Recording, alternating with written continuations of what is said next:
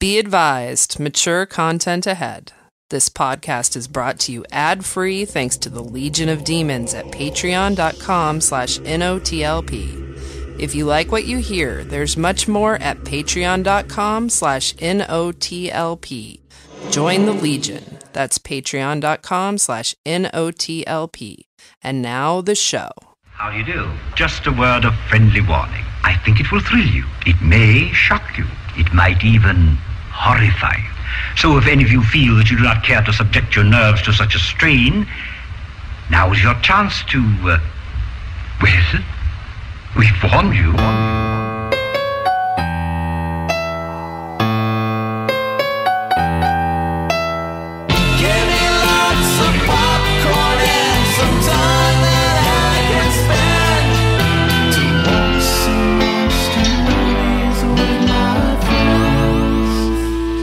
Hey, everybody. Ooh. Welcome to Night of the Living podcast. This was Staff Picks and our mailing list winner. Honorary staff for this week. Honorary staff, Lauren, picked the first season of Fleabag. Fleabag. Prime. Fleabag? Dramedy. Fleabag. So we'll be getting to that later. Prior to that, Kelley will be reviewing D-railed. I got railed with some D. Starring Lance Henriksen? Yeah, starring Lance Henriksen's ghost. He's still alive, but it was his ghost they had, I'm sure of it.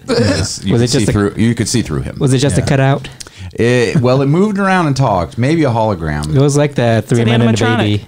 Oh, yeah. Yeah, he's just behind the curtain. It's like, oh, he killed himself on set. Speaking of ghosts, and I know this has happened so many times on the show, I feel like I'm living in a Mandela effect where I think all these celebrities are dead. Yeah. And then you look it up, and they're not at all. But I remember them dying. Yeah. Like, I remember posts about, like, Kirk Douglas. You're like, I remember the life leaving their eyes. When Kirk Douglas died the other day, I was like, I thought he died 2 years ago. I was like, I remember people posting about it. And no, he didn't. Yesterday, we were listening to, I put on the Captain and Tennille, and I was like, oh, she died a couple years ago. And I was like, but maybe she didn't, because every time, maybe I just saved her life by saying that she had. Maybe I'm just rearranging. You reanimated her. Had she died? Did you check? She's alive. The captain died, I know. I think one of the wasn't there more than one captain? There's more than one captain. The one died years and years and years ago when we were still kids. And then maybe it was the new captain that died. Well, there was Commander Pike and Tennille. Yes. Then there was Kirk and Tennille. And Kirk and Tennille. And there's Captain Crunch and Tennille. There was that. And then there was Captain Kangaroo and Tennille. Kangaroo. We lost Captain Spaulding and Tennille last year, R.I.P. That's Kelley. I'm Freddy. Amy's here. Fuck yeah, I am. Andy's here. Heck yeah, I am. Oh, Andy doesn't have to wear blue. I don't. Yeah, that's some bad language. Shade of it all. Mikey B still on his break. Patreon.com/NOTLP. We just had our meetup. Our Discord meetup. If you're a patron, and by the way, welcome to the fold, Todd, as a Beelzebub. What up, yeah, Tad? welcome, Tad. Welcome. We got together. We watched the original My Bloody Valentine together. That was my first viewing. Andy's too. Yeah. And I loved it. I love a slasher. It is just a dumb, goofy movie. Fun. It's got some of the best kills. Fun. Really good kills. And they restored it. So the latest version that you can get that's on Blu-ray it has all those kills that almost got an X rating. Yeah. Really? Are restored. I mean, it seems by today's standards. We've got some real not so much babies. Minor Chicken Diner. Yeah. Had you ever seen it, No. Kelley? We should. I'd watch it again with you just so you could see it. Yeah, maybe. Yeah, I think you'd enjoy it. I might. It's spooky. Yeah, it's Canadian. Spooky. I like Canadian spook. This whole town is like Valentine themed town. Oh my god! But of course, they also haven't celebrated Valentine's Day because of this, tragedy. It's like Jaws with Valentine's. It is like Footloose with murder. We gotta have this Valentine celebration, or this town's gonna lose all the money it ever had. It has the remote feeling of like The Thing, though, where the town is so podunk. Yeah. That like you feel like you're kind of in the middle of nowhere. I like that. It's nice. It's a nice movie. When I was a kid, I was terrified of it. Yeah. And it's still kind of spooky. It's a good movie. No, I'm into that. But we had a blast hanging out. I say it every time, but it's my favorite thing that we do with the patrons. And Jeremy, Right after baths. we haven't forgotten your shirt. So remember on last show we were like, got the shirt ready to go. It's gonna get mailed tomorrow. Well, I haven't forgotten your shirt, Jeremy. It's sitting by the door on the top door. of our. We have a little in and out box. It's ready to go. It is staring at us. I feel we're going to see him in a month anyway. I'm bringing it to his ass. Let's just wait. Yeah. I don't know, Jeremy. You tell us. And Todd will get yours out since you're still in the Todd, fresh. You're right in the hopper. Todd, don't get too excited. Shirt and pen. I'm bad. I'm bad at this. But no, I'll make sure they do I just it. want to see how long we can keep this going. Yeah. We said it was like the Lindsey Buckingham thing from What's Up With That on Saturday Night Live. Oh, Lindsey Buckingham. We didn't make time for Lindsay tonight. Oh, come on, Jeremy. Give us a smile. Don't Come be on, mad. Jeremy. Come on. Like, let's be real. There's a real possibility that even though Horror Hound is in my town and all I do is just leave my home and go to it and come back, I'll still forget to bring it with me. I hope that to see doesn't Jeremy. happen. I'll be very ashamed of you. You shut up. You live here too. Well, You could have taken it at any point. I think I've done my share of work to getting that shirt ready for Jeremy. I think I've done Everything short of dropping it off at the post office. Yeah. So That's the big one. that Is the it in big a one. box? It's in a bag. Is Freddie. it? Does it have to be put in a box? No. It's ready to go. It Is it has to go to the addressed? post office. The post office is paid. literally 3 minutes away. Just give it to Yeah. me. I'll Do you take know it how today. hard that is? No, They're I'm doing closed. it. It's Sunday. No, wait, do no, it. I'll do it. I'll do it because the kiosk is open. Do you guys hear this? Oh, okay. Andy is going to take it. I'll Do you hear kiosk this? it. Yeah. So patrons, Yes. patreon.com/NOTLP, please sign up. If you can and want to. It makes a big difference. We did our taxes yesterday, and I'm proud to say He's proud. that It's Freddy we. Morris, and penis I'm is here erect. to say. It's full disclosure. That's the a show sin. in the year 2019 only took a loss of $28. I know it's hard to believe, Millie. Yeah. But we almost broke even this year. That's awesome. And that was super exciting for me as a person who likes to make sure that everything that we bring in goes right back into the show. We have done mostly that. Yeah. So we need Well, to maybe next year we don't drink out of diamond crusted crumb goblets. Maybe we'll, Kelly, It's I a worked so hard on this. the Klingon blood wine that we bought. we just need to claim more. It's our replicator that gives us Yeah. Rockagino. Do we have dependents Are the dogs Yeah. dependents on on these? the on the podcast? It's that milk bone money. Yeah. We have a lot of figures, little action figures in here that could be deducted. Where's where's our tax breaks, Trump? Yeah. I don't know. Up his butt. It's all those. We're a small business. It's all those big podcasts are getting the tax breaks. Yeah, we're the smallest of businesses. We're the mom and pop podcast right now. But it's because of you patrons that we remain ad free, which is very important to me. I don't know about you guys, but I love that you don't have to hear about toothbrushes or But I will mattresses on tell this you, show. my new Rothy shoes. What does that mean? It's a joke. That's the shoes, the Rothy shoes that are made out of the water bottles. You don't hear that on every podcast you listen to. Oh, no, I haven't heard that one yet. My Brooklyn and sheets. Anybody? Yeah. Nobody? Yeah. But we just also did a Night of the Comic, Yes. which was about Star Wars Galaxy's Edge and Disney World and the comic Black Spire Outpost comic that Marvel does. We Freddie had me on as a guest, and we regaled Dave Scarecrow Oven with a complete description of the land. So And you just made him jealous for an hour. yeah, We tortured him. He's working on, he has a young son, and he's working on making it happen where they can go and do the experience once the hotel opens. So we would love to do that too. Yeah. So. Yeah, Dave, let us know so we can crash that party with Yeah. He said he was down with coordinating and we could all meet fuck up. yeah, motherfucker. Maybe we can finally get Kelley down there. You would pee your Kelly's pants. never going to go. I'll I start tried to- saving now. I was explaining to Kelly at work the other day how cool it is. I do love Star Wars stuff. Yeah. So fucking cool. I would love to experience Star Wars stuff. If you want Yeah. to Even if hear, you just go for that. Yeah, well, I probably. But once you get a little taste, once you get a little bit of pirates in you, Little Pirates, you're once going I to be get- hooked. I won't say never. Yeah. I won't say never. Never say never. Yeah. Like that bird from Oh, like from American Tail. American Tail. I'll never say never again. Henri. Henri, that's right. In the middle of the night, I stepped out of our room and I sang Somewhere Out There thinking about you. Yeah. And I looked up at the moon and I was like, I could sing right now. Kelly, did you do the I'm same? gonna go back to sleep. Well, y'all look at the same moon. I thought we were. so patrons at Night of the Comic is available to you Yeah. right now. Origins will be a little late Sorry. because I trust people to read their calendars. Oh my God, shouldn't. we're still on vacation. I blame mode. vacation. It's okay. I'm not blaming anyone, Andy. I need to Kelley tell. didn't do his last week either. Yeah. So I'll just point fingers. Till later. It's gonna be the new thing where you guys fine. just send it in later. Was I supposed to do one last week? No, No, you were late. You, 2 weeks ago. Yeah, Oh remember my God. You literally phoned it in for me. Andy's doing the what about? Yeah. Yeah, which is fine. I did that once. What Yeah, about so isn't cool. No, as long as somebody else says it, then it makes it okay. All right. Yeah, So it's all cool. It's all right, babies. It'll get there. It'll be out soon. It's all about deflection. But just so you understand, I have been checking the calendar to look for mine when it's I love coming. that. all right, get the gold stars out. Andy gets no gold stars, but Kelley gets one for checking. So we were on vacation I could buy my own gold stars, goddammit. I'll go to Gold Star Chili. in Disney World recently, obviously. And I need to tell the best story of the trip. Please do. Very important story. Very relatable story. So we're in the airport on the way back home. I forgot about this. And Thank you. Andy has This important story. You forgot all about it. Breaking news. Well, I told Amy, I was like, we need to make sure we tell the Andy shell game story. no, this is Andy has a What I love call for it. Sbarro that is deep and abiding. And borderline obsessive. It's weird, right? Stuff, I it's understand. good. It's good stuff, and it's pretty hard to good. find. But the Orlando airport has a Sbarro, and we always stop there. So we stop to get pizza.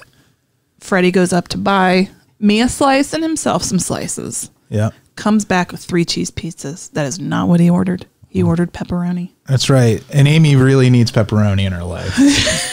I can't bring Amy a slice of cheese pizza. I'll eat cheese pizza. But you're always like pepperoni or no. Yeah, nothing. she gets violent. Nothing more, Nothing less. nothing less. Pepperoni. So he brings it back, and I'm sitting at the table with Andy and Mike. We're just chilling out, and the guy and Andy's sitting there going, "Oh, please, please, please, let him keep the pizzas for free. Let him keep them." You were praying, It was cute. like your eyes were closed. Did You you were get to keep looking 'em? up. Yeah, well, I started to hand him. The guy's like, I can't take those back, and I was like, okay, just then give me what I paid for, and Which I is will give fine. these away. So Freddie brings back the 3 slices of cheese, and Andy just the glow in his eyes. My intention was Oh, to the give all universe. 3 of these slices to Andy. So he's like almost crying. The That is universe the thrust of this story. Like you were Arrange like, things Okay. for you. "Thank you." You're looking up to the heavens, going, "Thank you." Well, we and just they're had like the- your glowing eyes. We just left Disney World on the best vacation ever. I know. Yeah. And it was the last bit of magic that we had. Yeah. And it was like, I stopped believing in God like last month. But just last month. Got Yeah. him back, reeled him back in. Good but for you. this makes me kind of like, hey, there's something out there. Yeah. Yeah, I'm glad that looking this out could for me. reaffirm some sort of faith that you have. Beneath the pale balloon. I mean, that was Exactly. it. I just couldn't explain to you the joy Yeah. and just glow about him when this happened. Well, I want to tell you, as a pizza lover, Andy, Yeah. and as someone who has specific loves like that, I understand. I would have Exactly. the same feeling. I'd be like, "Oh shit, you gonna give me all them?" Well, the problem is Andy's sense of generosity kicked in for a millisecond. He's like, I'm not going to eat. I can't take all of these. I'm going to take. But and he said, "I'm not going to take all of them." Waiting for all of us to go. No, of course you can have all 3 of them. I was like, I don't need them. I have my dinner. But I was like, "Fuck it, I want a half of one." Yeah. So Amy ate half of one. And then so Andy said, I'm just going to take one slice. But then this whole shell game started where Mike was going to take a slice, but then Andy was like, I'll hold on to it for you. he's like, I'll just keep that for you. And then he was like, and then he tried to gaslight everyone into thinking that he didn't have 2 slices. That's awesome. You were trying. You were trying. It was pretty to steal great. it, right, Andy? It was a long, long drift. I drink your milkshake. It's that glimmer of generosity. I was like, damn it. Yeah, you just need to keep your mouth shut. All 3 of those were for you, and then Amy ate half of one. Oh, I was stealing one for surezies. And then you had to be nice and then make it weird because you're like, shit. I knew the first thing I could have easily went up and gotten me an extra slice, but You like, could have. You that- immediately it wasn't regretted. free. Yeah, There was something special about free pizza. there is. Well, Mike went up to the bathroom. I was like, how do I convince Mike he doesn't want this pizza? But alas, Say someone stole it. You know. Alas, alas. So stop grumbling. Did you eat any of the pizza on the plane? Your extra slices, your to-go Yeah, slices? I had to cradle them because you Yeah. made me scared that they would make me get rid of it. They don't make you get rid of food No, when you're because going through security? I had my carry-on. Yeah. And then I had my bag of Sbarro. Oh. Yeah, there was a personal item discussion about if the pizza counted as a personal item. And they're like, no, that's only personal pans. You're gonna have to I check told this that. story about when I was coming home from Boston and the guy comes on with a big old box of legal seafood, like leftovers. And I'm like, get your fucking fish off this plane. Yeah. We took like 24 tamales on a plane once. Yeah? Yeah. Did they have Not them to in eat seat? on the plane. Yeah. Right. 24. 24, maybe 12. Yeah. But it was a lot. I thought Where it was did you 24. put them? In your lap? In our In your belly? luggage that we Oh, stored. I see. It was in your. You checked it. No, I don't remember. I don't think we did. I think we've only checked luggage once, but we got the cases in there. Yeah. With you. I also took potato rolls on What is a potato roll? it's bread that is it's like a dinner roll. Oh, like potato bread. Yeah, they're delicious and rich. I gotcha. When you said potato rolls, I couldn't wrap my head around. I thought it was like a potato roll up. Yeah, it's a potato roll up. They flatten out potatoes. Yeah. And then they put them in cute packaging. Kids eat them. Potato by the foot. Take them off the Juicy cellophane. potato. Gum. Take I a think sniff. Pull it out. It's completely okay to bring league food on a potato. plane. Like, they charge you to breathe on the plane now. Bring your food on the plane. Just not like fish or whatever. Yeah. Or like, don't bring something super stinky. Or like I don't know. like Amy's going to email you octopus guys her list of unacceptable foods. Right. And it's mostly just fish. So Millie stop is grumbling. Jesus Lord. Millie. So I splurged on this trip and got the Nautilus Tiki Bowl. I was, yeah. Did you see it? No, but you told me, I think, a while ago about them having this. Yeah, I'm gonna go get it. Yeah. You guys discuss. Yeah. Really? Right now?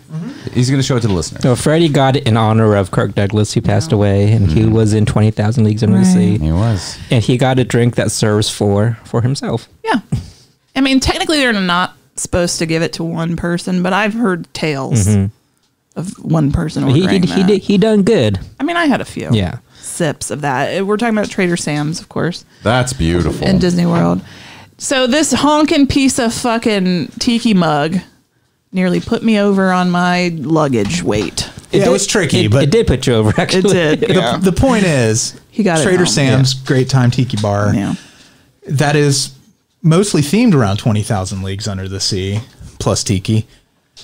And this is something we always thought was out of reach because it was like a $50 mug. Yeah. And it is. we're not rich. It's not like a $50 mug. It's almost a $60 mug, right? No, it's 50 Oh, with the drink included.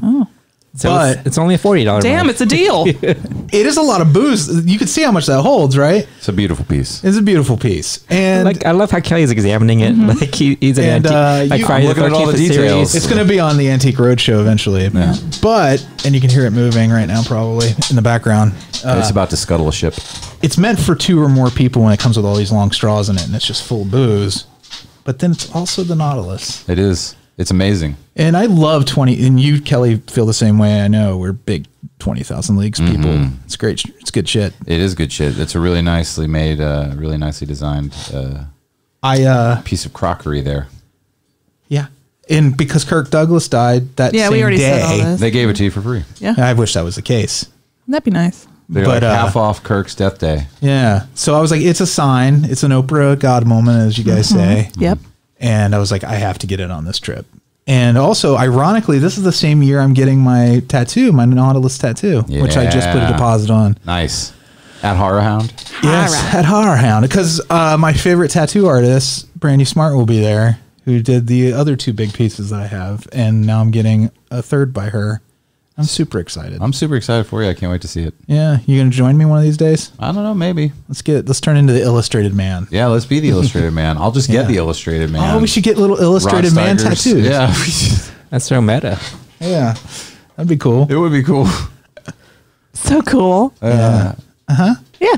And if anybody's listening, Nobody's listening in. I need to go back to the Polynesian. So if anybody is looking for I'm looking for a sugar daddy or mama. Yeah. Oh, okay. And that's no joke. I would do some bad things Yeah. for money to go back to the Polynesian. He would commit tax fraud for you. Well, the good news is, Amy and I were talking, and this is inside baseball. No one needs why to are know you this. Talking. But there's a great way that you can save when you rent DVC points. Just out of, if somebody out there is also a Disney World person, like you can stay at the nicer places for what you pay for the moderate ones if you rent DVC points, and that's probably not a secret that a lot of people should know. So keep it under your hat. Keep it under your hat.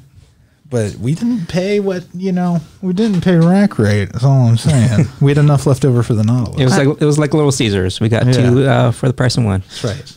I ain't no rack rate bitch. Hot and ready. No. But seriously, if anybody wants whole picks, let me know. It was cool. Of what holes? Yeah. It's just whole picks, like not partial picks, just the whole pick. The reason we had such a nice trip was because Amy and Andy both turned 40. Mm-hmm. Yeah. Nope. Bite your tongue. I turned 50. Yeah, Andy had them put. They give you a happy birthday pen, so everybody that works there knows it's your birthday. And they said, which one? And he said 50. And he wanted to get the compliments. And on how young he looked. Yeah. Yeah. Like, oh my God, I can't believe you're 50. It's like, me neither. Did you really walk around with that on? He did. Every day. Yeah. Every moment. Did you get a bunch of compliments? I was catfishing people left and right. Oh, every time somebody said 50, I went, he's lying, it's a joke. Because Yeah. I'm no fun. There was only one person who didn't believe he was 50, though. Oh. They were like, you're 50? And the rest of them were like, Happy birthday. Happy birthday, sir. I learned the expression Asian don't raisin. And I had never heard that before. I feel like that's a stretch. That's a stretch one. But I've heard it to make that. No, not that the sentiment doesn't work. It just the rhyme is a stretch. Yeah. Well, I mean, not many things rhyme with Asian, Kelley. There's got to be a better way. Abrasions?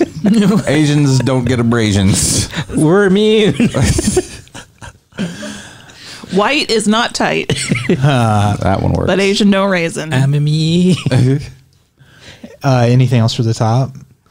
I'm 40 and fabulous. Yeah. Hope everybody had a happy Valentine's Day. Yeah. I did. I had a good one.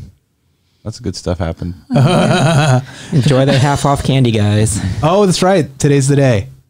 Today is the day. I need a little bit of candy in my life. Just a little bit. Oh, not a lot. Gonna get your candy on. Do they still make those chalky hearts? What, the messages on them? Yeah. But you can get the sweet tart ones. No, so I much like better. the chalky ones. The Necco wafers? Yeah. Gross. You're gross. All right. Well, we'll be back.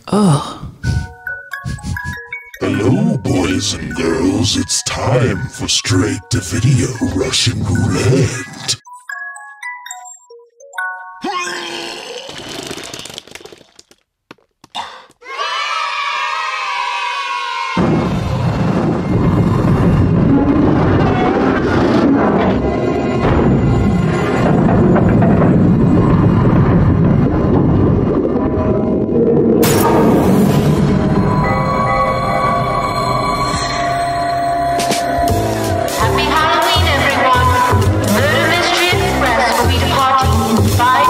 We are now boarding the Murder Mystery Express. Welcome aboard, please.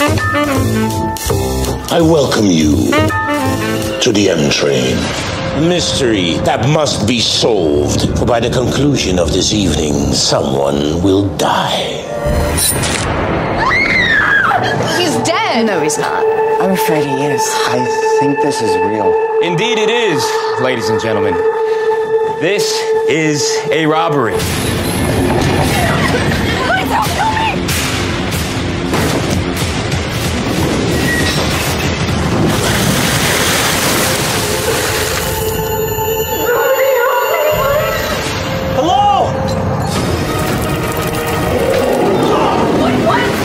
Get out of the water right now! Where did he go? He was right now! Oh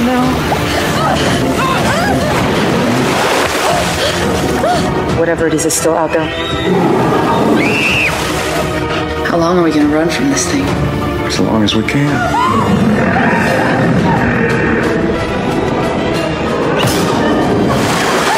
There's got to be some way to stop it.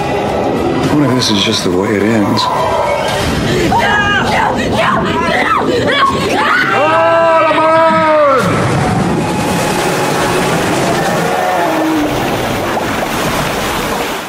I thought the trailer looked fun, Kelley. Oh, yeah. That trailer spoiled the shit out of it. I wasn't going to spoil the shit out of it because I kind of like this. Oh, what? It's not a good movie. Right. But I did enjoy it when I looked at it from a certain perspective. But Sideways. I had to sort of lay down. From my point of view, it's the Jedi that are wrong. I did have that moment. Was this movie just mostly like some jazz and then screaming? Oh my God. That's what I got. So yes. Yeah. Actually, there was no jazz. Oh. But it was jazzy, kind of. It was Jay-Z. But that trailer just gave shit away when the guy's like, this is a robbery. I wasn't going to tell people that happened. Oh, no. I did not watch the trailer, so I was completely surprised. Yeah. So I'm going to only kind of spoil this. I'm only going to spoil this movie as much as the trailer did. Okay. Because I actually found myself really enjoying it mostly. Again, it's not a good movie. This is not a good movie, and there are a couple of super, like, the twists are so dumb. They're not even, you're just gonna be like, oh, this again? But when it started, I thought I was going to hate it. I thought I was going to despise it. I was saying to myself, I fucking hate this already. Because there are these two, it starts off with these three annoying teenagers, and it's like Halloween, and they're at this train depot. Also, some things don't make a lot of sense once you get to the end, and you're like, hold on a second. But anyway, these three teenagers go to this thing, and they're boarding this murder mystery train that's going to depart this train depot. And I'm thinking that these annoying teenagers are going to be the main characters, and thankfully they're not. Oh, good. I'll spoil that for you, just so you can like not have that same dread and discomfort of worrying that you were going to be spending the next, little bit with these people. They are not in the rest of the movie. Thank goodness. So actually, you have all these passengers board what is basically a murder mystery show on a train.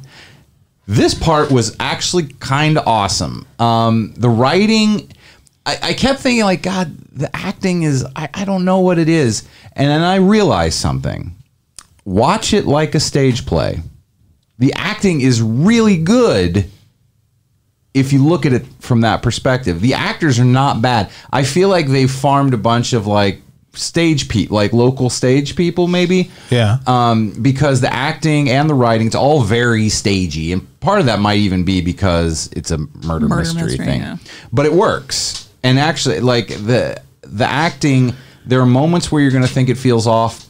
And I think some of that too is the sound design, because a very flat sound design can make actors' lines sound badly delivered when they're not really. Yeah. So I was catching moments of that where at first I was like, oh, she was off, and then I was like, oh, I think it was just the way like the sound editing was. So don't judge it based on that. Everybody did a good job. So you get all these characters assembled in this train. This to me feels a lot like a Dusk Till Dawn movie, where you have basically half of one movie and then the second half is a ridiculous horror movie. Yeah. And so they set up this murder mystery, which then, as the trailer tells you, turns out one of the people is actually two of them are trying to rob this train. And that, I really just wanted to watch the murder mystery unfold. Like, that would have been just fine. Yeah. It was actually very engaging. So you're saying watch the first half of this movie and then rent Knives Out? Well, you could do that. Even the second half, where it gets goofy, it's never. This movie is never boring. Again, I don't want you to think it's good, but it has good things, and it is never ever boring. It has the elements that I like. Yeah. Trains. No, and those are. It's good. Like, and that's it. I love trains. I was really invested, especially in the murder train thing. Like, that was actually playing out really in a real fun way. Again, cheesy, but look at it. It's a stagey thing. It's very much like a play. And I would actually, this would have worked great as a play. Even once the monster shit started, I think it would make a great little, production. So anyway, blah, blah, blah. Train shit's happening. There's a little girl. There's a lady who's friends with an actor. You know that old stuff. Train shit. There's drops of Jupiter, so forth and so on. There's a man here. There's a man there. There's a fella in the hat, and fella in the hat. Various and sundry other folk. Sure. Is there a man saying tickets, please? Tickets, please? There is an engineer who goes through and does shit, and then anyway. So once they start robbing the train, so the train, the track that it follows, there's a curve in it, and if they don't slow down to take this curve, the train will overshoot and go into this big lake. It'll D-rail. It will D-rail. I assume they did that just to be interesting or make it different. There's a lot of movies named Derailed. No, I know. And I would have probably just gone with a different title instead of doing that weird thing because it makes it seem like there's a reason for that. I don't think there is. I could find no significant D. Just average D. I kept looking and looking and looking for any kind of D that would make sense for me. That's our Kelley. See, I thought it would be Kelley. I thought it'd be about a Dracula. And maybe, for instance. No, Draculas. But there was. He's got to have that D. He needs significant D. Well, if you're going to tell me that there's going to be D, you better deliver the D. I need to have the D delivered. Delivered. You think they make a sequel? D-livered. The sequel will be double D hyphen railed. Oh, I hope so. Yeah. And it's just a like bunch Piranha. it's just going to be a bunch of. Kelley needs it hard and fast. A bunch of surgeons who do breast augmentations. Welcome to Titty Train. I'm your host, Dr. Boobenflark. But the irony is there's no actual boobs. Titty Train. It's just they're carrying cases of silicone implants with them. Yeah. But so I am going to spoil this basically, but it's still, you should go watch it. It's fun. So of course the idiot robbers kill the fucking train drivers and they fucking jump the track. And they also, the one guy gets shot. Anyway, they go into the water, and now this lake has it does not have a Dracula, but it does have a creature from a Black Lagoon. Ooh. A what? A creature from a Black Lagoon. Did he stutter? A creature from the Black Lagoon type thing. And you guys are so adorable when you do that. We should do that from now on. Just baby talk. Again, this movie really could have been interesting without that, because so the train is now floating in the water and it's a huge lake.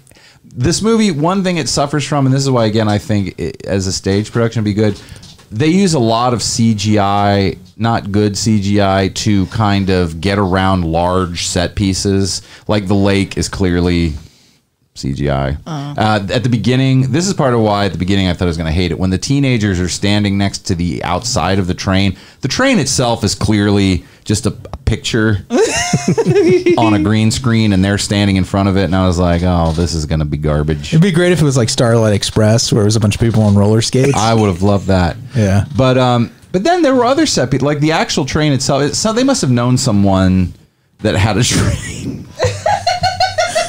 I always feel like these small productions, like that's when you see that they have like one really nice set, you're like, somebody knew somebody.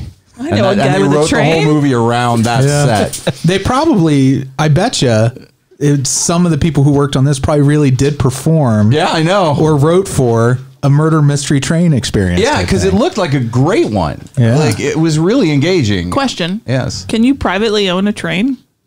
Sure. Yeah. You can privately own one. You don't have to disclose that you own a train. Well, you probably have to license it in some way. You don't have to. Not in this country. But the track. If it's on rails. Not in Trump's America. How do you? Deregulation. You don't have to make your own track. I'm confused. They own it. I don't know. They own it and they run it, and everybody knows that it's out there. I know about the train. What a big secret to have. Like, I guess Walt Disney had a train. I own a train. We bought a train. So to ride around the zoo. That we bought also.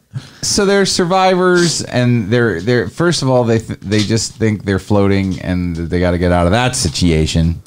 Then they hear all over the place, and it's Creature from Black Lagoon. Oh my god! And he keeps popping up and taking people underwater. Yeah, and like dunking them. Yeah, exactly. He's basically dunking them. He's just playing a game of. He's bullying them. Yeah, and they realize that there's land pretty close, so they all swim to the land. And then exactly. And then they find a house. Yeah. And in the woods, and then the monster comes. How's the creature design? So, okay. I like Kelley's like, I'm not going to spoil much of this. The creature design. Well, I start. The trailer gave away a lot. That. It didn't give away this much. Well, they let you know there was a monster. He amended his spoiling. Yeah. Okay. And that there was water. I mean, I'm not giving away too many. No train. Okay. And like who lives, who dies, all that kind of stuff. Sure. Okay. But the creature design, I think, started off again. It's very Creature from the Black Lagoon, except it doesn't really have it's like a blank face, or like it doesn't have like eyes and stuff. I don't think. Yeah. It's also kind of hard to see. It's very dark. So it was like humanoid, right? Yes, it had arms, legs. It was not bad. It wasn't good either. But the monster, there was actually a couple of really cool moments with the monster. So yeah, ultimately, I think this is a pretty for the budget that they had, obviously, which is barely anything. I think they did a pretty good job. Like, again, finding people who actually were decent actors, and taking, you know, a complex idea actually for what this was, and making it very you know, fun to watch and easy to stick with, and I was never bored. So this is another. It's not so bad, it's good. That's not what I'm saying about this movie. It is not like so cheesy you're going to be laughing I mean, somebody might. But it was just not good, but it was pretty good. All right. It's a very wholesome review. Yeah. I just feel like that shows our growth as movie watchers and lovers. I enjoyed it. Is going, okay, I can recognize that there's some shit here, but overall, yeah, I'm proud of what they did. Oh, I mean, they surprised me by keeping my attention. Yeah. And surprise, bitch. And I did try to look at it differently, because if I just gone in like, this is presenting itself this way, I'm going to watch it this way. But do you get any resolution to the murder mystery? No. Oh, you should write the filmmakers. I mean, the resolution is that the robbers killed everyone. I know, but who was supposed to be the murderer? I know. I really wanted that to just keep going, and it's a good chunk of the movie. And the robbery is actually very captivating too. Again, the acting, you're going to be like, this guy's over. Think of it as you went to the Playhouse in the park. Okay. And they tried to do something ambitious with like a big action horror movie mixed up with a murder mystery. Very Playhouse in the park. But they've done stuff like that, you know. I'm being silly. And I think you'll enjoy the acting more. I think you'll then be able to see the performances, because I do think they were actually very good. Well, if you like this, Kelley, the director has a movie coming out this holiday season called There Will Always Be Christmas. A Hallmark or a Lifetime? Yeah, I think it's one of those. Where a big city gal has to go back to her small town to learn how to quit her job and be in love. There's that guy that owns the quirky store, and they were friends in high school, but she was mean to him then. Yeah. But he had a crush on her. Yeah. Now, like, she thinks he's hot, but he's like, you were mean to me. Has Michael Paré in it. Oh. You know what? I think we did find some significant D here. Delightfulness. It was pretty fun. I enjoyed the hell out of it. Now, when you say there was a sliver of Hendrickson, like, oh, I didn't even touch on it. Like, there was give me an idea of how much Hendrickson there was. There was, like, if you know how, like, you have fractions, and there's like a quarter and like a 16th and a 32nd. There was maybe 1/64 of Lance Henriksen in this movie. That's not much Henriksen at all. They trot him out at the end. Like, they really do, like, almost on like a Dr. Lecter dolly kind of thing. Just roll him out. Yeah. And he looks like he just woke up, and they say something to him, and he kind of delivers the twist ending. No. The twist is really stupid. Okay. Please don't, like, you're going to be like, oh. But it doesn't matter. It doesn't matter, because the rest of the movie was just, you know, you were with the story up till that point. Just don't even worry about it. All right. It's actually, it's kind of, it makes it hilarious. You're like, oh, God. Oh, Lance dear. Henriksen, you silly Billy. Oh, dear. You craggy old. Craggy old. Fucking space robot. Craggy old space robot, you. I bet he gets called that a lot, and he's so tired of it. Probably. Craggy old space robot. Oh, my goodness. That's a hashtag on Instagram. Yeah. All right. He's a national treasure. He is. He is. Let's see who's up for the next review. Yeah. Let's get the Jack in the Box out and start a cranking. Uh-huh. All right, Andy, you're Get up that first. Jag in the box. Andy's up first. Oh, Andy. Andy's a cranking. Andy's a cranking. All right, Andy, you're clear. Oh, right, safe. My turn. There by the grace of Mother Mary. Mummy's Mother Day. Mary. Crankety, crankety. Oh, it hasn't popped out yet. Oh, no, that means Freddy. It hasn't popped out yet. You got to crank it harder. No significant D. Give it to me. Freddie, I kind of want to watch this with you. It's on Netflix. Stars one Mitch Pileggi. Oh, yeah. No wonder. A teen's discovery of a vintage Polaroid camera develops into a darker tale when she finds that whoever takes their photo with it dies soon afterward. So original. What's it called? I know. Polaroid. Wasn't It's called, this this movie was made a bunch of times already. Is it sponsored by Polaroid? I feel like they were involved. It's actually somehow. called Polaroid? It's called Polaroid. Oh. You gotta shake it like a... Wasn't this in the theater? I saw this advertised. It might have been. I don't know. It wasn't here. Not here. Never here. It's, sometimes things get limited releases, but it wasn't in the theaters here. True. True that. And I live here in Cincinnati, Ohio. We don't often get those limited releases just in time for Oscar season. Well, I'm going to need to do a limited release soon, so we're going to need to move on. That's okay. He has to poop. Okay. Yeah.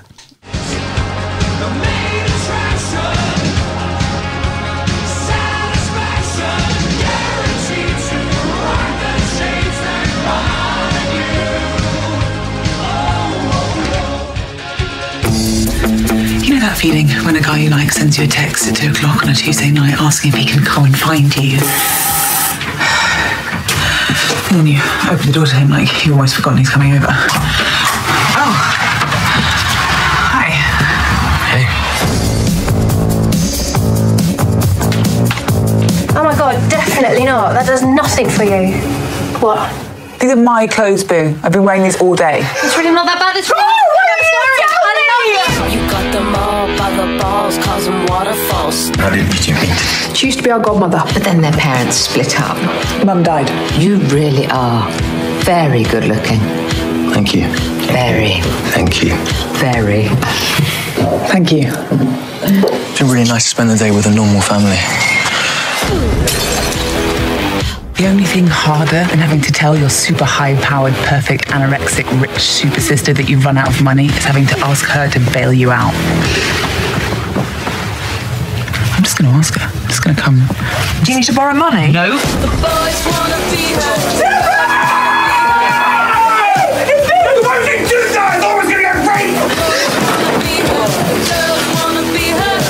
You're not like other girls. You can keep up.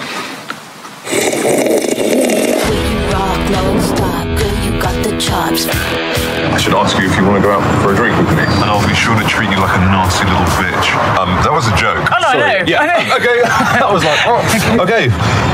I wanna be her. So do you.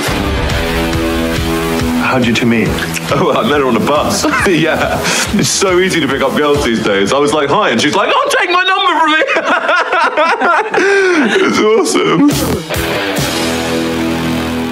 So Lauren's pick, Fleabag. I love that dude. I think that big teeth dude. The big teeth. I think he's the nicest person in the whole show. That's not saying much. No. Yeah. It's kind of a dark comedy. Yeah. In a lot of ways. It's the big Emmy darling. Phoebe Waller-Bridge, of course, being like the hot shit out there. She writes Killing Eve too. Oh, does she really? She created Killing Eve. Yeah. And I've still never seen that. She's writing the new Bond, I think, too. It's all right. For realsies? Yeah, I think so. She's she's got an edge like in her. I haven't seen Killing Eve. Has anybody seen it yet? But it's supposed to be a really great thriller, kind of funny thriller series. And I think my understanding is this was something that they just kind of were doing like as a one-woman show at one point, kind of just as a fun offshoot thing that they turned into the series. But You know what it really reminded me of watching this? Meet the Parents. Do you remember that? all the cringing? Yeah, Just all the like, the why are cringe, awkwardness. Why are you behaving this way? why are people being like this? Yeah. So it was uncomfortable. It was. I'm conflicted about this because I think it's a great show. I think they did. I think she did what she wanted to by making these despicable people feel real. Like everyone is complicated, and so that's great. The acting is great. The writing is great. Everything is great. My biggest problem is I didn't ever like her well enough for me to get that, oh, but she's charming. Like, I feel like there was this I feel like it was one of these, this is a charming scoundrel. I don't think she was charming enough. Well, also, I think part of it is the way she wrote this was you'll notice like all the most difficult and screwed up people in this story don't have names. Yeah. She's just Fleabag. Yeah, exactly. Her dad's just dad. Yeah. They call him godmother, but Sophie. Is that like an English thing for stepmother? They call him god. No. Well, no, I think she is officially like the godmother. She was their godmother. I think she was her a friend of godmother, the family. and then she married the husband after the mom died. Okay. Yeah. But she's just called godmother. I don't think they ever do say her name, do they? Sophie. No, Sophie's her name on Peep Show. Oh. Yeah. Did she have a name? No, she was just godmother. And dad's just dad. Olivia Colman, who's also another critical darling right now. So she's fantastic. No, she's awesome. Yeah, Broadchurch, I know her mostly from, but yeah. Hot Fuzz as well. Yeah, she's done all kinds of stuff. Her fuzz is super hot. It is. Yeah, I think you touched on something when you were describing this. Like, the acting's fantastic. The writing's fantastic. I just didn't enjoy myself as much as I thought I would. Yeah. Because everybody's so awful and now to each other and themselves. Agreed. And no one wants to talk to anyone about anything real. Now, the interesting thing I will say about the Fleabag character is when you think she is completely awful, and she is, but she is still complicated. Like, there are moments where she almost goes against her own quote unquote rules. Like when like she's awful to her boyfriend. What's his nuts? Harry, yes. But does she even have rules? I think that's part of her character that she just lives like a fly-by-night type of thing. When I say rules, I mean like when she scares him and he's like crying his eyes out in the shower. she seems to actually feel real bad about it, and I feel like in the hands of a lesser writer who didn't understand, and a lesser actor who didn't understand nuance, that character would have just been like, this guy's a pussy, I can't be with this. But like, she genuinely cared, like, for what her emotions are, she genuinely cares for that person. You know what I mean? She does, yeah. There are things that come out. So that's why I'm conflicted, because the performance is like, it's so nuanced that it might be a little too real. Like, it's like, she's not likable, maybe, you know, like, but that's entirely intended. Mm-hmm. Well, she's also doesn't like herself. Well, exactly. No, that's the thing. I think everything they did very successfully. Yeah. And I think they very successfully made it hard for me to root at all for anyone. Had you watched the series Love? I watched the first episode, and while I love everyone in that, I did not care for the show. That is a very similar series to this, and also Brett Gelman's in both of them, which is kind of funny. Yeah. But I feel like she's more likable in Love than this one. You mean Gillian Jacobs' character? Well, when you get to season 2 of this, that is when the priest character turns up, and the show, they save a lot. I think it took guts to save so much development for season 2, because I think they will alienate a lot of people. It's very risky, because like, I'm not sure I necessarily want to watch season 2. That's what I'm saying. Yeah. I'm saying that's the risk you take. Why do I want to put myself through this? Yeah, they don't give you any of that in season 1, but season 2 is where that part of what you're used to seeing with this kind of story arc begins to happen, where they're like, oh, we're going to let this character grow somewhat. In the first season, there's really no growth. No.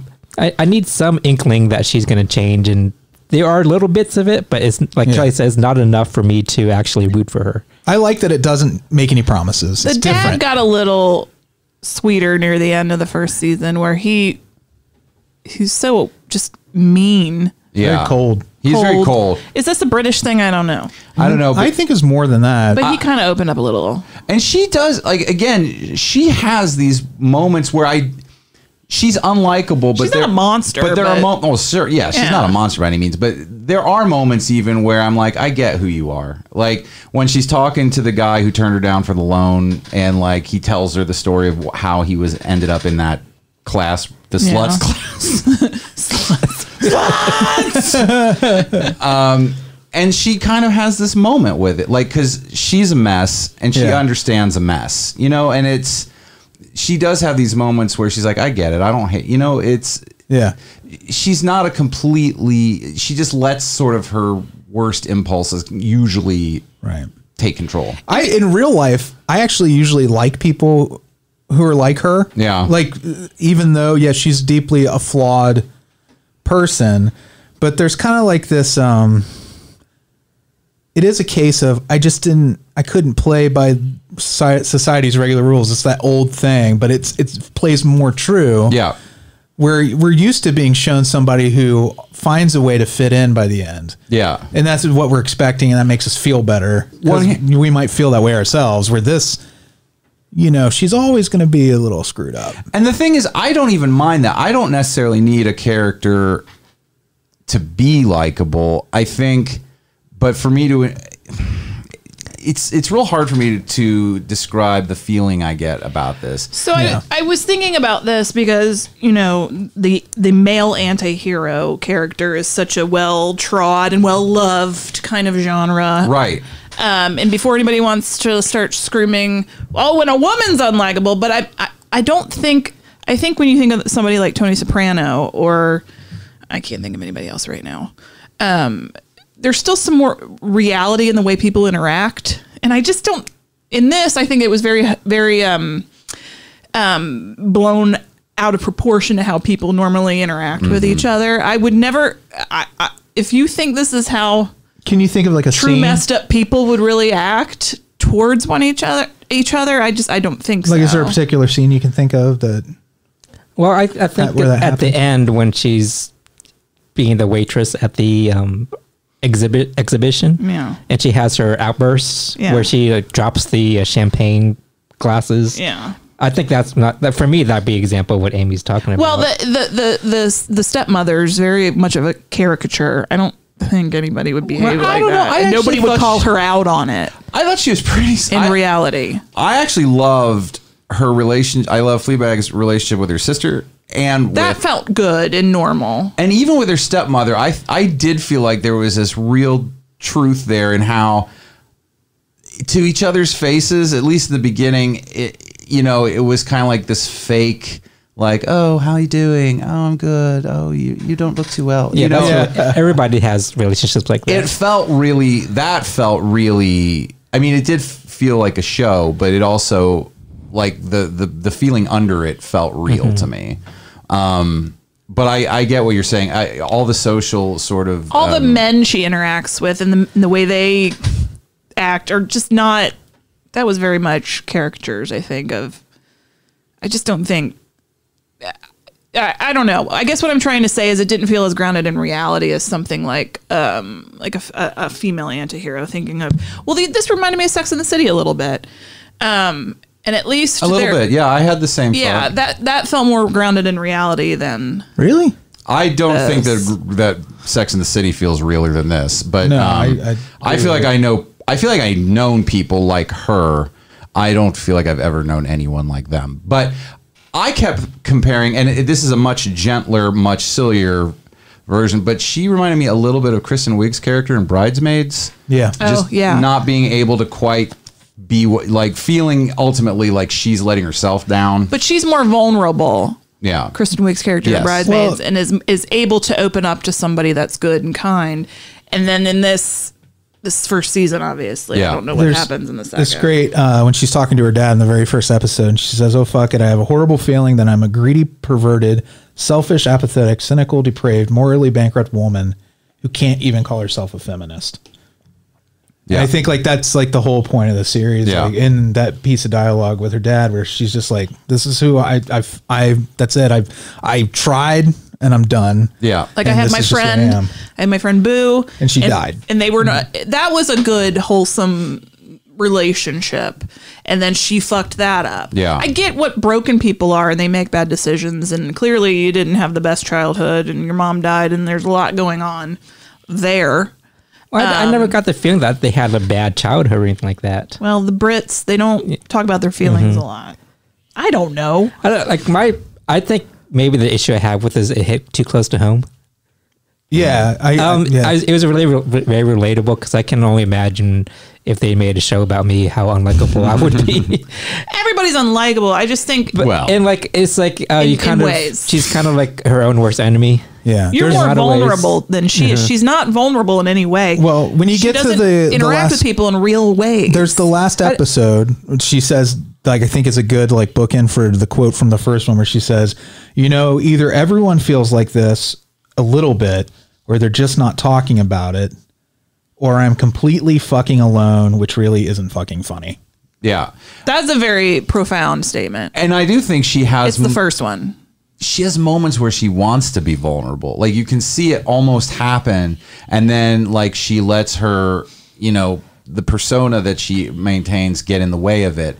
Again, when she's talking to that guy, you know, when she's on that hilarious retreat. And I feel like, again, there's like this, like that guy, she almost connects with him more on a real level than almost anybody else. Yeah. I really like that. I felt like that scene actually brought her to a place where I actually could, that actually brought me around a little bit on her. I think because she's not a caricature, I think was what initially made it hard for me to wrap my head around her, because she did feel so real and feel like people I have known. I was like, yeah, she feels so real life that they're not really fun in real life. Then as the series wore on, I did get to see those glimpses that sort of started to bring me around on her. So it's hard to say whether I'll hit up season 2 or not. But it definitely, again, it kept me engaged. Everything about it was really good. Really good. It's interesting, all the men in this show, thinking about that guy, the lone officer guy that comes back around. And then he comes back around in the end in kind of a sweet moment. Yeah. How all the men in this show are portrayed as just, I don't know what the word I want, just assholes, except for that guy. Well, no, the dad says in the last episode, he has a sweet moment. There's a great moment where he goes, you always hear about daughters saying their father has screwed them up, but you don't hear the reverse. Yeah. Like about what how much the daughters damaged the dad. Well, I actually love, she does write too, sort of sexual politics. She gives everybody a lot of ground and keeps the ground pretty even. Again, when she's having the guy explain about his sexual harassment and how he wants to move past it, you know, it's this sort of thing you don't hear a lot. And I think I think her boyfriend Harry, I don't know that he was weird for sure, and he had some weird control, like, you know, he didn't want him to masturbate. But I think that was the way I perceived that too, was just after having been with her this long, like she kind of maybe screwed him up a little bit. And he didn't seem like an asshole, just a real emotionally, like, just all over the place dude. Like, was she ever really herself with him? Or was she always what she thought she was supposed to be? I just don't understand. Well, I think... For a show that's supposed to be funny, I'm just sitting here going, you know, just like, I feel bad. Well, for me, this show, she was unlikable because she was the only one that was expressing her feelings. But she really wasn't. I know, but in a way, like, everybody is kind of putting on airs and putting on this act that everything's okay, and she's the only one that's trying to get people to open up and in what be way? Vulnerable. When? Like, she wants everybody to be honest about who they are. She's the only one that's kind of honest about certain things, and that's kind of intimidating for some people. Like she's trying to get her sister to like open up about her relationship with her husband, and but do you get the feeling like this is the first time? Like her and her sister don't talk about real shit until like this moment?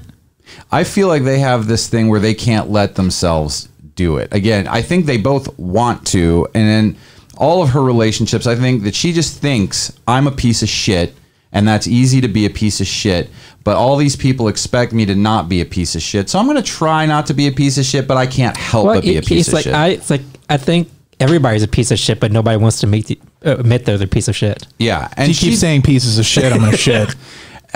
So I do think I think that this is a snapshot of their relationship all the way probably through their lives, where they really love each other and want to connect, but they're such different people, and they're both so inside their own heads that they just end up sort of bouncing off of each other. And I feel like she's the sister was like always the one that had to take care of everything, and she had to be a responsible one, and that's why she's kind of very uptight about her feelings and what she really wants. I just don't want the world of this show for anybody to look at it and go, yeah, everybody's kind of like that. I'm like, no, I don't.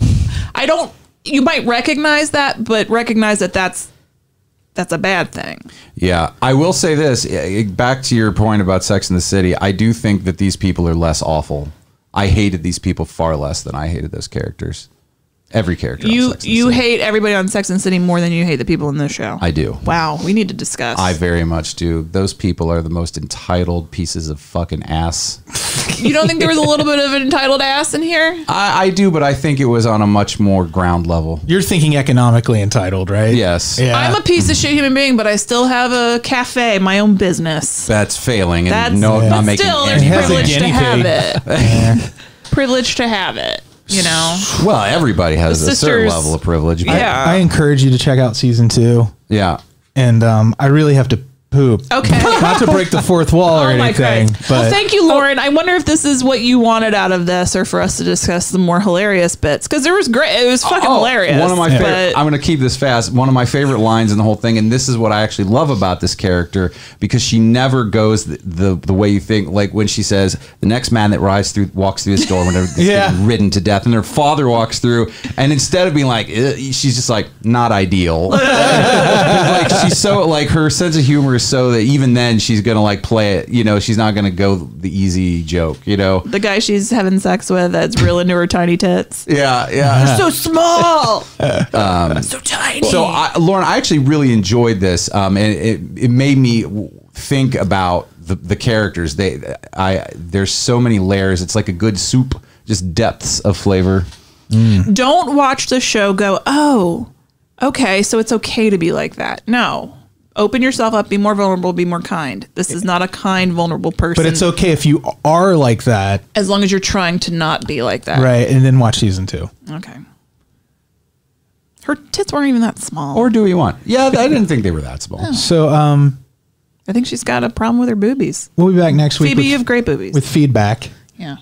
And news and all that fun shit. All the stuff you want. And it's been a while because we did the... It's been a while. It's been a while can't because... help yourself, can you? What's funny is that's not even our thing. No, Comedy Bang Bang. Well, it's really stained if we're gonna... really gonna... Yeah. Freddy's shorts are about to be stained. Speaking of stained. All right. Touching cloth. We'll be back with all that stuff, and it's been a while because we did staff picks, which takes a little extra time from a normal theme, plus the week off. Yeah. But we want to thank our Beelzebub patrons. These are the ones who really, really, really make it possible. The rest of you are shit, but these people. Speaking of these shit, are the producers. Every little rest bit. of your flea bags. Every little bit does help. We have 93 patrons. Our goal right now is to try to get to 100. So if you are considering it, even if you just want to sign up at the lowest level, which is Mammon, I want to say. Mammon. That you get a collectible pin that we make every year. Get a Mammon's little mammonogram. baby love shortening, shortening. Mammon's little baby love shortening. Ooh, that's a problematic song. But I said Mammon. And you get all the Origins episodes, which are our original episodes from year 1 on with commentary, Night of the Comic, and anything else we can come up with. And God knows whatever else, we'll do. Yeah, who knows? Like today, I put a lens out there, which is like a video of Guapo, Andy's dog, sitting in one of the studio chairs wearing headphones. Where is he? He's around here. He's sleeping over there? So these are our Beelzebubs, our producers, Ernie Perez. Hi, Ernie. Elise Wallace. Hi, Elise. Kombrink. You're not a Fleabag. Hyphen. No, she's not. I'm gonna throw a Fleabag out there. She's a flea, beautifully woven basket. Amanda G. Hey girl. Jeremy Burmeister and Cassie. Fuck your shirt. You'll get it, but you'll be covered in fleas, though. Yeah. It's gonna be real Fleabag. Mark Watts. Hey. Blake Heath. Hey. Bill Fahrner. Yo. Hey. Tree and Alex McNulty. What up? Iona Goodwin. Hey girl. Jeff Lancaster. That's my boy. Branan and Emily. Them some babies. Sweet, sweet Branan and Emily. And our newest Beelzebub, Todd the Pompa. Todd the Pompa! The Pompa circumstances. Hi, Dad. Thank you so much, guys. Really appreciate you. Freddy's got a poop. Sorry I gotta rush because, poop and stuff. Bye. Had a high five for breakfast.